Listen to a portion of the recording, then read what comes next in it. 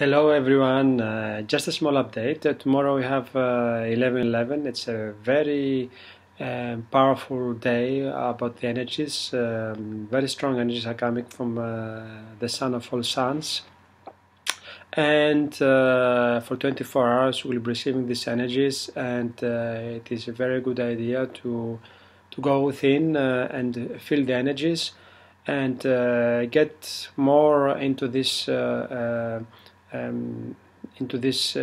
sensations, not and focus much less what's happening out there, because something wonderful is happening, and it is happening super fast now. So there will be more chaos, and it is in our interest of each and every one of us to focus on the light within us, on the love within us, not to engage in the dramas, and as well do our best to keep the light strong within us.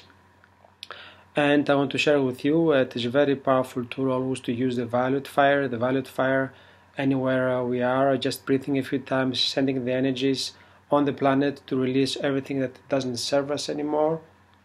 And also use the violet fire inside the underground bases to assist all the children for being saved, and assist all the military that is doing the work right now, and also on the galactic level, also to assist our galactic families that are also doing the work.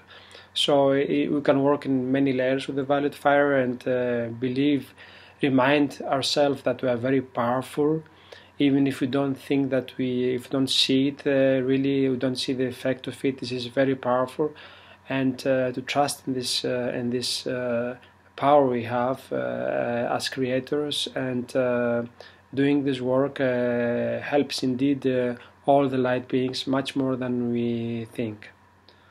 And I keep it short, and namaste.